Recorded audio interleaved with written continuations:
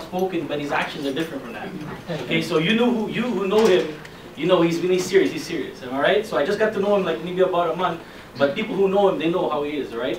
So the next speaker, I just following along, right? So the next act is gonna be tough, but this guy, trust me, he shocks me sometimes. You know, like at his age to be already an entrepreneur. Okay, when I was 23, I was not an entrepreneur. I was an employee, 3 bosses. And I was in school. I was in corporate Canada 3 times in a row. Wendy's, McDonald's, and FedEx, okay? My mindset was not in business, because why? Because I wanted to pay for my lifestyle and for my schooling and everything. So I wasn't even nowhere close to this guy. This guy, I don't know where he was born, but maybe born on the planet of entrepreneurs. But as a young stud, I'm gonna call him up, Mr. Raymond. Come on up. Yeah.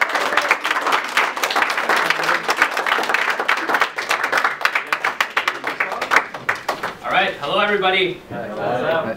So, my name is Raymond, as you all heard, and it's a pleasure to see you all today, alright? I mean, come on, it's Valentine's Day today. Who wants to go work, right? Except, the people who want to go work, it's only us. Only us today, we want to go work. So, give yourself a good hand. Alright? First of all, I really want to thank Raj and Liz for uniting all of us here today, because they're the ones who are giving us a chance to believe in ourselves again. They're the ones who are giving us a chance to believe, to dream again, to let us dream again, right? So let's give them a hand to them.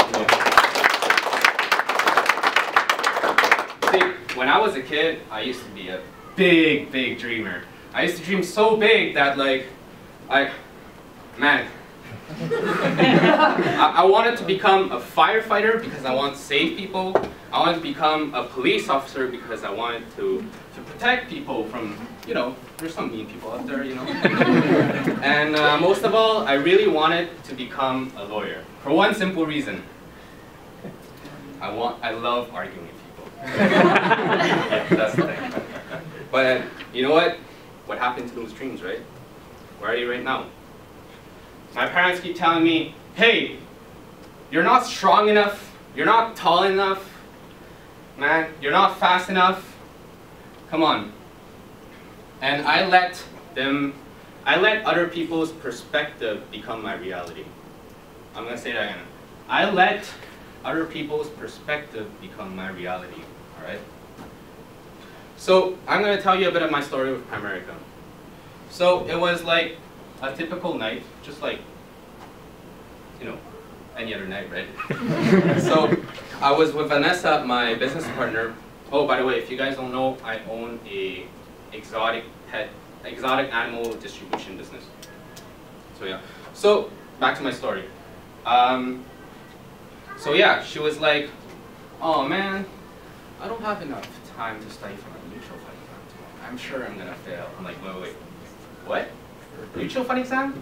Aren't you a science student? Why are you taking a mutual fund exam?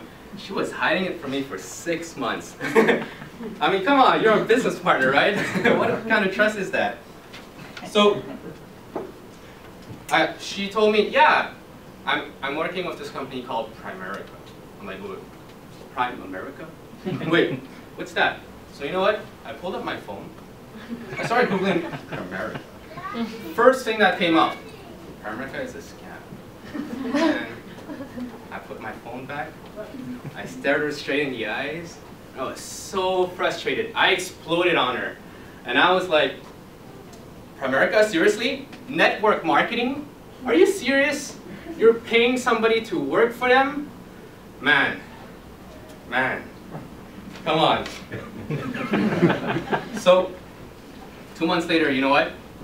2 months later, I'm standing right here speaking to all of you. That's the funny part. I'm a little bit shameful right now. So, the reason why is because at Primerica, I can become a firefighter and save people from death. At Primerica, I can become a police officer and protect others with term insurance. And at Primerica, I can have my holy grail dream. I can become a lawyer and argue with people for that. All right, so thanks so much.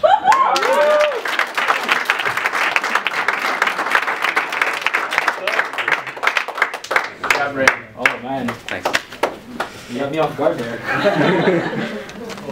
Okay, sorry. Okay, guys, you see every speaker. I told them one common thing: just speak from the heart. Because if you ask what did I talk about, what did I say? It's not about the script; it's about who you are.